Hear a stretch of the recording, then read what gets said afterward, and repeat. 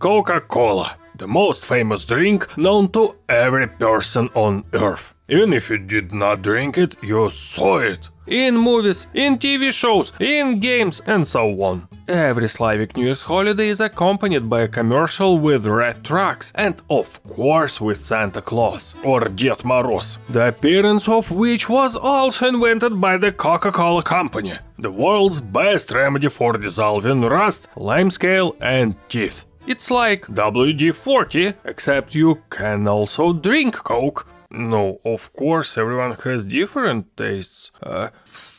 Does not taste good. And of course, as you can already guess, in the USSR, cola, just like McDonald's, was also a symbol of freedom. In general, in the USSR, everything American was a symbol of freedom, like gum, for example, which in shortage times was chewed by several people at once. I mean, the same piece. You just dip that piece in a jam to refresh the flavor and...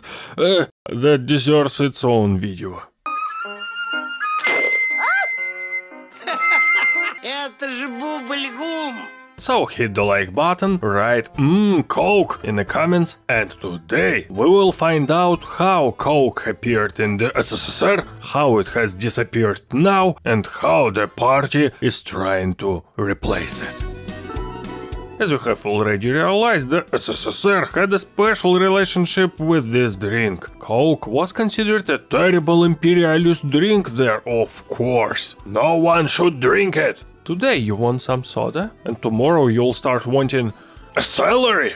No. But still, the desire was too high.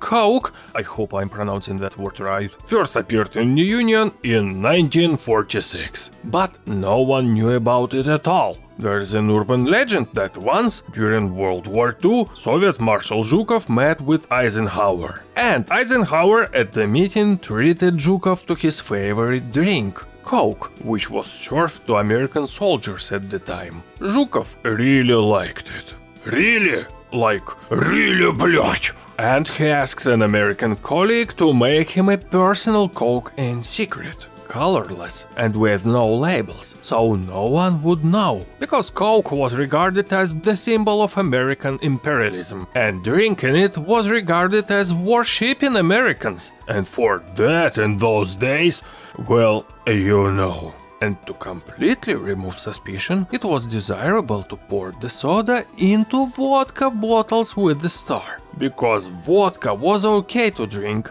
on a job. It is okay. Because vodka was okay to drink, and Soviet soldiers were also supplied with vodka, and only Western spies drink water. And Coca-Cola made a personal variety just for Zhukov, only 50 crates called White Coke. So now you know the rarest kind of cola in the world. Unfortunately, you can't get one of these in your collection, because apparently Zhukov drank it all. Then for years only the top officials drank Pepsi and Coke without sharing it with anyone. Ho, you don't have it. Nom. Well, only once, in '59, Pepsi performed in Moscow at the American Achievement Expo. That was the first time ordinary citizens could try the drink, and the newspaper said no one liked it because the drink smelled like gasoline, tasted like shoe polish, and was a horrible crap that Soviet citizens did not need. And Khrushchev did not even know what he was drinking with Nixon and Pepsi CEO in front of the cameras. Like what? Is it written here? But it was too late. Coke was beginning to dissolve the rusty iron curtain. The first shipments of the drink went to the Union. Поведай, где источник твой? Восхитительный тиран, здесь тайны нет. Напиток тот, что силы мне дарил, перед тобой.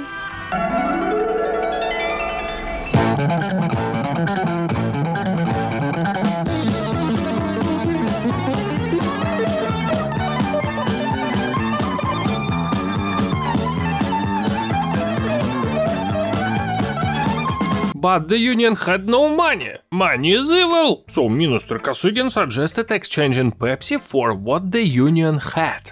Yes, for vodka. Stolichnaya. At the rate of a bottle for a bottle. Нет! Stolichnaya.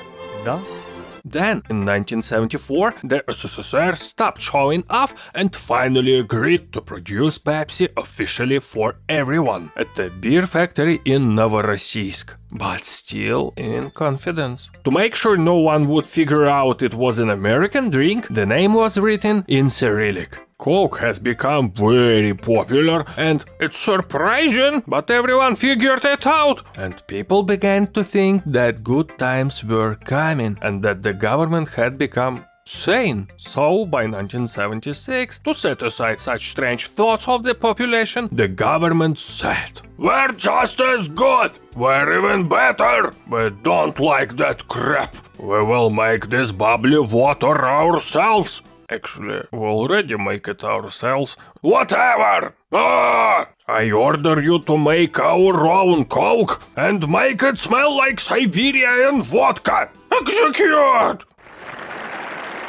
After that, the government stole the recipe for Coke from itself in Novorossiysk. They added lemon, fur oil, licorice, alcohol, and the bay leaf, and called the new drink Baikal.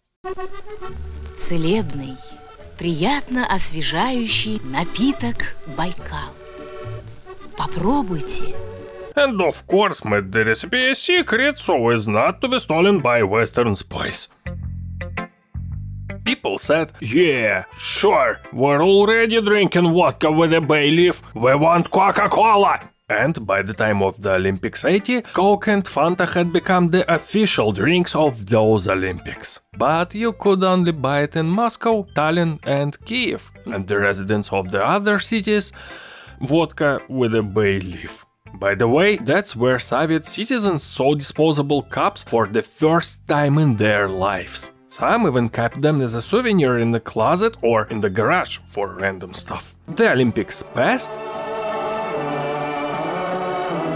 and 6 years later, Coke began to be sold officially everywhere. The United Soviet something, right, still had no money and they had to pay for the concentrate, and then Coca-Cola agreed to exchange the drink for Lada cars for resale in the... okay. New cars had to be repaired. New cars had to be repaired before they were sold so they wouldn't fall apart on the road. But now the company has succeeded in capturing the market. 30 years ago, we made history. The UK got its sufferings because of the Soviet cars. Oh my god, there's no key. Yeah.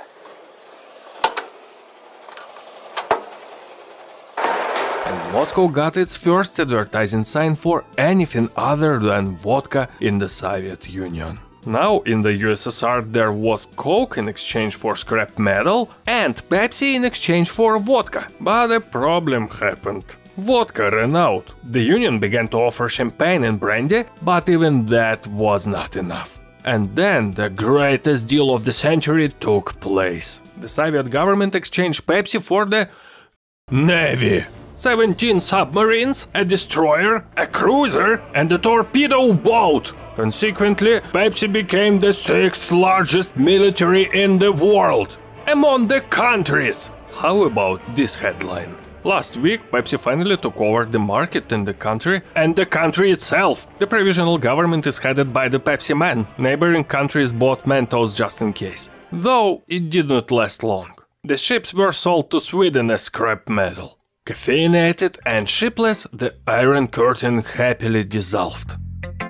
There appeared Business, and all the other brands arrived. Vimto, Вкус, который невозможно забыть. Crush, Iron Brew, Khrushev with a kid who looks like a local punk idol.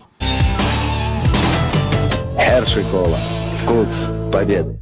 Even Dr. Pepper came into the country in '96, but disappeared right away. Something went wrong with the brand rights. The country was literally flooded with soda. It was the main sponsor of all the shows. It was raffled off as prizes. Soda! Soda! Soda! The older generation was unhappy about the innovation. After all, it's got dye in it, and sugar, and it's American. And young people immediately fell in love with this beverage. After all, it's got dye in it and sugar, and it's American. That is why every family feast is accompanied by an endless complaint. You're drinking it again, and drinking and drinking. It's not good for you. The stomach will fall out, teeth will fall out, your eyesight will go bad, karma will be ruined, nose hair will grow out of your ears. Better drink vodka. But Coca-Cola company drinks have become the most popular, and it, along with Pepsi, quickly became a monopolist. That's why parody local copies started to appear. In case someone's eyesight is bad, for example, hundreds,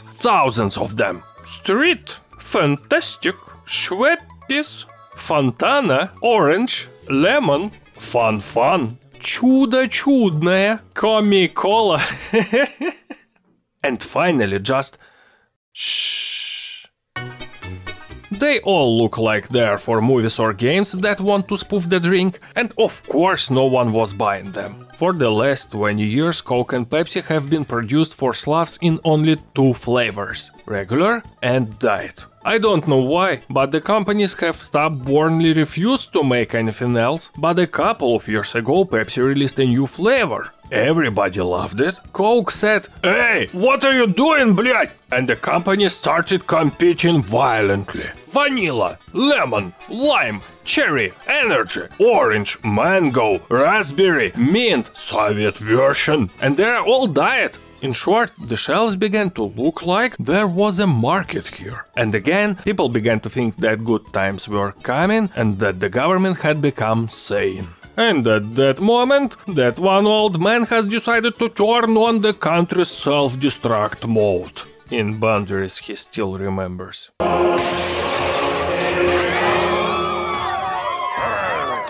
Must crush capitalism. Coca-Cola and Pepsi grabbed their navy and sailed away, and the party gave the order to make analogs for the disappeared drinks. Like 100 more. Yes, they already have Baikal, kvass, which is absolutely not cola. Квас Никола.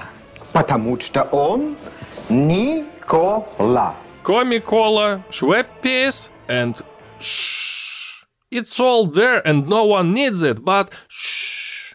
And that means it's time for us to buy up all these new clones, to try them and see if finally the party in 70 years had been able to make at least one drink that looks like a real Coke. It's going to be very soon, so stay tuned. And that's all for today. My name is Mark. Subscribe, comment, like, and see you next time, блядь!